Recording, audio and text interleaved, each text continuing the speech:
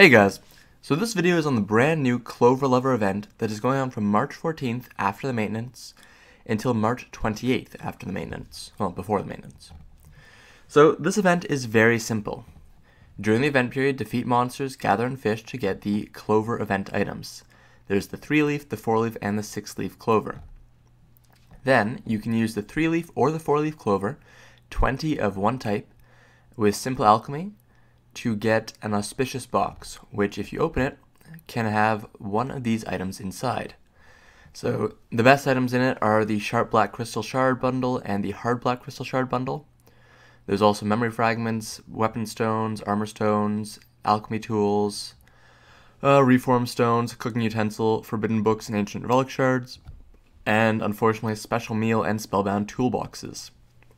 Spellbound toolboxes aren't that bad because we can get axes and pickaxes from them, but as well as butcher knives. But I really hope I don't get any special meal boxes. So this event is only going on for 2 weeks. It's not super exciting. The rewards are not very good. The clovers can function as alchemy stones.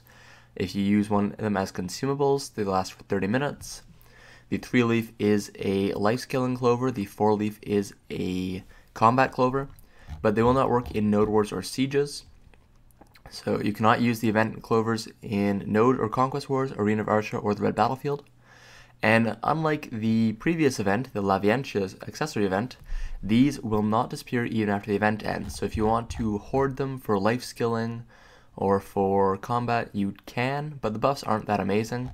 So I would just use them to get the auspicious boxes. Anyways guys, that is the Clover Lover event that is going on right now. Not super exciting, but free stuff is free stuff.